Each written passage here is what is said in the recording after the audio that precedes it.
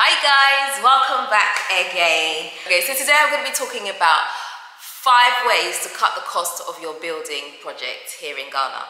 Okay, now the reason I'm doing this is because we get contacted by so many people who want to build a house here, and honestly speaking, some of your budgets, right, are like really pushing the boundaries. Like, your budget is so small. So I just thought it'd be really nice today to maybe sit down with you and talk about some of the ways that we have now realized that we could have cut costs in certain areas, perhaps some mistakes that we've made along the way that you don't necessarily have to make. You can learn from our experience, because even if you're into building, it's not everything that you can apply from the West to here in Ghana. So there are going to be some differences, some things that you may not notice, okay? So I'm just going to jump right in there and we're just going to get started. Is that all right?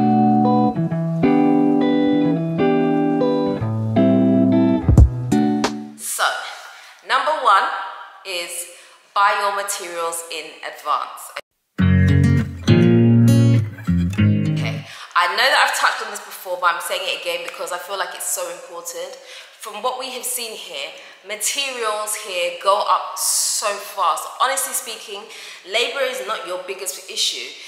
It's definitely not labor. Your biggest issue is going to be materials, the cost of materials, and in particular, iron rods and wire board. They're the 2 things that are so expensive. I mean, cement is expensive as well, but I've not seen as much of a jump in cement as I've seen in the others, especially iron rods. Iron rods are crazy. Like I've said before, when we first came to Ghana, a ton of iron rods was 1,500 cedis. Now iron rods are crazy. Excuse me. Iron rods are, depending on where you go, they're around the 5,000 mark. So it's gone up a lot. And you might think, oh well, you know, when you do your calculations, you know, that, you know, well, it's only gone up by what, like 3,500, which is not that much, because how much is 3,500? Let's take a look.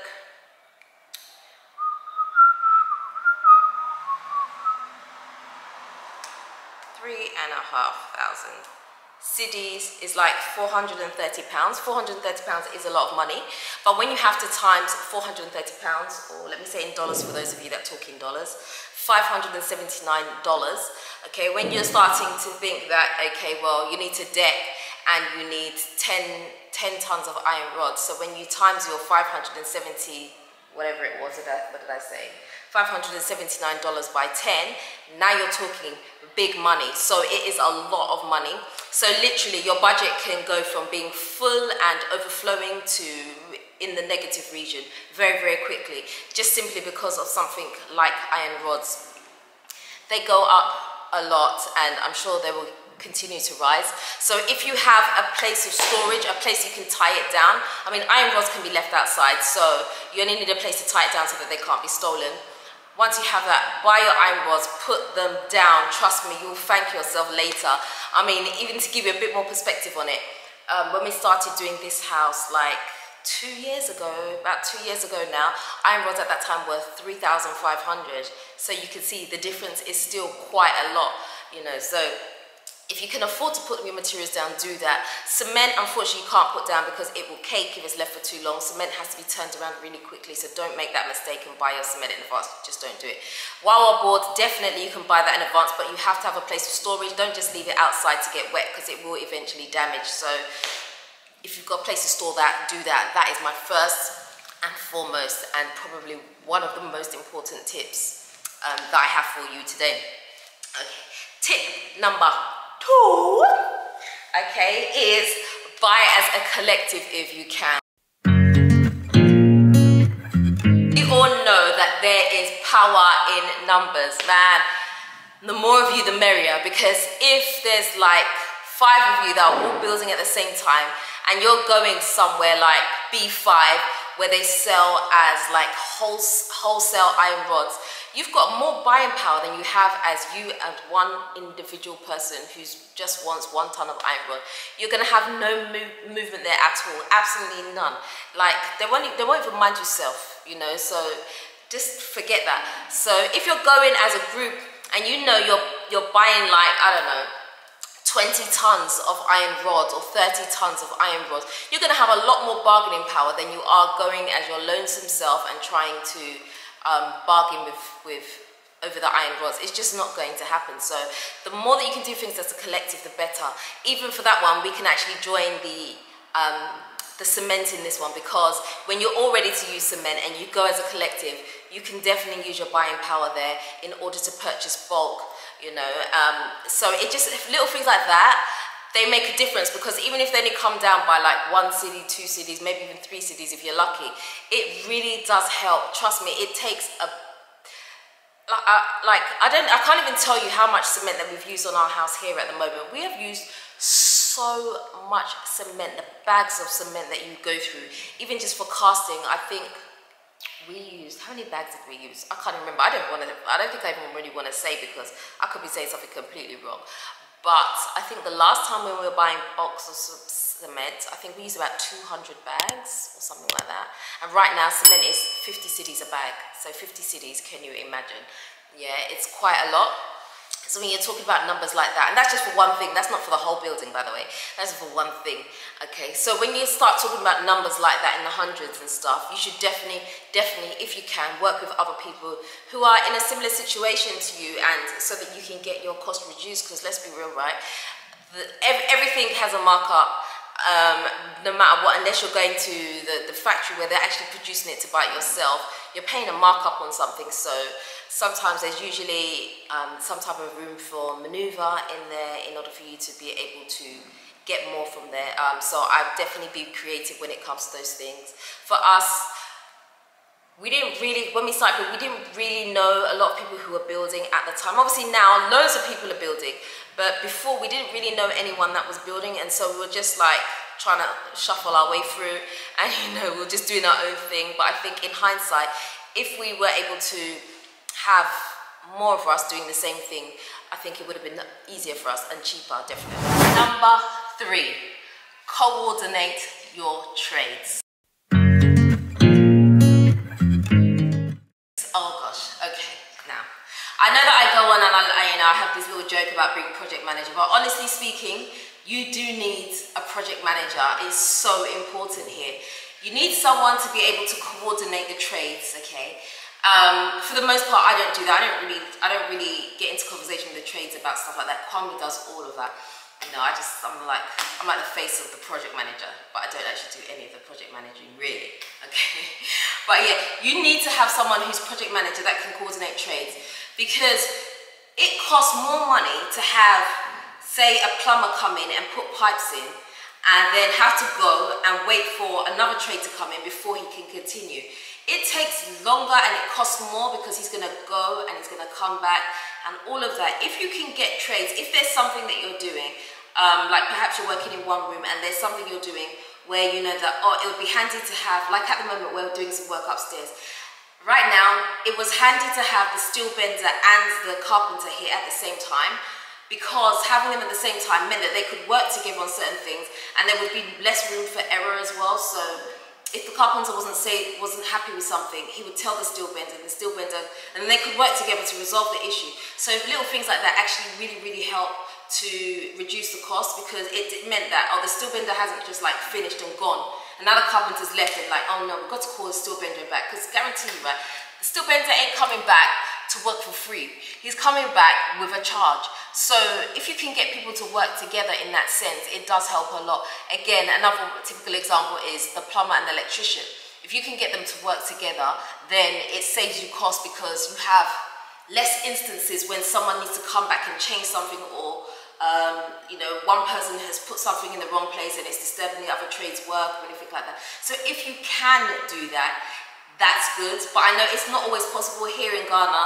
You know, there's no trade that comes and sits down and waits for you until you finish your project before they go on to another project. Most people, or most trades should I say, will come in, do a particular job that you're paying them to do, and then they'll go, and if you need them back again, you likely have to wait for them to finish at whatever other job they're doing before they'll come back. And so it can also slow down your progress as well, and so it's kind of a bit frustrating in that sense. So you may have been waiting to rely on a trade to do something and you can't move now because another trade is finishing off a job somewhere else. But if you had coordinated these two trades to work together at the same time, then you would have done, you know. So it's just little things like that can make things easier and bring down the cost as well.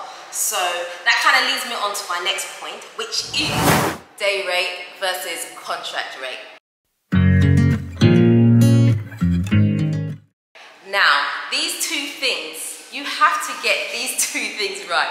Choose one and choose carefully, okay? So what I mean by day rate and contract rate is, do you want a trade to come in and just pay them daily, or do you want them to just charge you for a whole job? Now, there are pros and cons to both of these, okay? So if you want a trade to come in and you only want to pay them a day rate, just bear in mind that you will have to be on that person, because you know what? That person is trying to get some money. Let's be real, we're all trying to eat here. The person is trying to get some money, so he's not going to put his whole vim and fire into, oh, I'm going to lay the block, lay the next one, and then they're not going to rush and do it that way, okay? Because you're paying them by the day, all right? So they're not in a rush to kind of lay 200 blocks for you in a day or 150 blocks for you in a day. They're not going to. They'll probably lay, if they're meant to lay 150, they'll probably lay 100.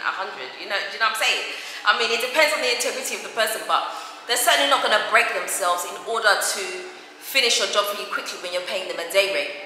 Now, if you decide that you want to pay that person a contract rate, they will go fast, trust me.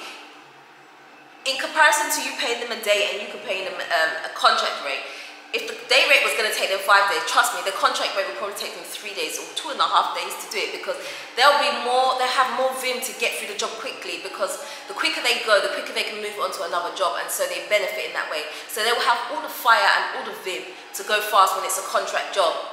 Now, the reason I said there's pros and cons to both, you might be thinking, oh, well then you should always pick contract. No, you shouldn't. You shouldn't always pick contract, because sometimes contract work can be also overpriced, okay? So for example, if you had someone who was going to charge a day rate of say 100 cities a day to do whatever, I don't know, lay blocks or whatever, 100 cities, now the contract job was going to take, I don't know, the contract job was going to be 500 cities to complete the work. Now, you know that, you know, by doing this person a day rate, you know, you just buy them some small food, some small drink or whatever, they might finish that job in 3 days. Do you see what I mean? If they're happy with you and, you know, they like you and everything goes well, you know, they could finish that in 3 days and you have saved yourself 200 cities, yeah? Let's just be real, okay? Even though they may not be as fussed and be like, have all the fire in them to do it, they will still complete the job quicker than if you had given them the contract, so the contract rate. So it really depends. You kind of have to gauge which one you think is going to be better off. Sometimes you win, sometimes you lose. It happens. It happened to us sometimes. You know, you just have to gauge what you think will work best. You know, there are some trades that come in that, you know, it's more skilled and so it's going to take more time. So perhaps maybe doing it on a contract would be better. But then there are other trades where it's just like, oh no, come on, you could just, you know, it's not that big a deal. You could pay someone a day rate to come and do, I don't know, fix your water tank or whatever, you just pay them a day rate. Do you see what I mean? It just depends, so you have to just kind of like try and gauge it, but that is definitely one area you can absolutely save money in. And number 5, and my last point, is finalize your plans ahead if you can. Okay, so we all do drawings, do we not? We all do drawings of this wonderful house and how we'd like to lay it out. And we're so specific about how we want to walk through this corridor and enter this room. And it's going to work absolutely beautiful. It will all come together like cake. Oh no. And what happens is that you start to see the building go up and then you're like, oh no, this doesn't flow well. This doesn't look right. And they've already built the wall. Now you have to break the wall down because you don't like the entrance where the door is to your bedroom anymore, so you get them to move it. The fact that they've already built that wall and you're moving it now costs extra money because someone's got to take it down and someone's got to rebuild it. Not to mention the cement that you've already used that you cannot reuse. So you might be able to reuse the blocks, but you won't be able to reuse the cement. So you waste money in that sense, you know. You've seen it happen to us because, you know, we had a plan and then I came along and I said, oh, I don't like this thing here, and then we ended up pulling down a wall and it costs money, you know. So if you're someone who's on a particularly tight budget and you really don't want to think about doing something twice, then you need to be very, very careful about how you're planning things on paper and how you really want things to flow in the house. Our house is quite unique because it's a bit of an upside down mishmash of a house, and I really like it that way. It's a very quirky house. It's definitely not a house that is predictable. So rooms, kitchens, all of that, they're all in different places that you wouldn't expect, and I like it like that. But you know, if you're having like a traditional style house, just make sure that you're happy with how the way that things are flowing, you know. I think it's a really good idea, you know, when people draw things out on the floor so you have a better idea of space. So the idea is that you draw on the floor, you get your land, you draw on the floor, or you put like pieces of wood on the floor, according to like, you know, the corridors, the rooms, and so you can actually walk through, so you get a better feel for what something feels like, because sometimes on paper something seems okay, and then when it starts to come up from the ground, it's like, nah, this is not what I was expecting. So that's another place that things can really catch you out on. So be careful with that. Be careful with that. Make sure you're happy with something before it's too late, okay? If there's a change that you need to make, right? This is my personal thoughts on it. If there's something that has been done and you're not happy with it, it is better to change it as soon as possible than to think at the end and wish you had done it, and it's just going to cost you even more to do it, okay? Because that is just not worth it to me. If it's a house, if you know you're building your dream home and you want things to be perfect, if there's something that you're not happy with, change it as early as possible. Don't wait for them to have finished plastering the walls and have done the Andrea on the wall before you think, oh my gosh, I would prefer my AC to go here instead, okay? If they're just about to start plastering, it's better you say, you know what, please move the pipes while the wall is unplastered and do it there, rather than wait for them to do it and you'd be hesitating, oh, should I not, and then later on you say, oh yes, I should have done it, because then you would have lost out more. So if you notice something is not right, my thoughts is change it as soon as possible. Don't wait until it becomes a finished look before you change it, because it's just going to cost you more in the end, unless you really think that you can live with it. But if you know that, if you're like me and you can't live with something, then it's better that you say now at the beginning than to just, you know, the thing be giving you nightmares for the rest of your life inside that house, you know. But those are my thoughts. But yes, yeah, so these are my 5 cost-cutting tips for building here in Ghana. I hope you've enjoyed them. I hope you've learned something new from them. I think these tips are absolutely awesome, because these are some of the things that we have learned along the way doing what we're doing. And so I think if you can save a few cities here and there, I think it's definitely worth trying to do that, don't you?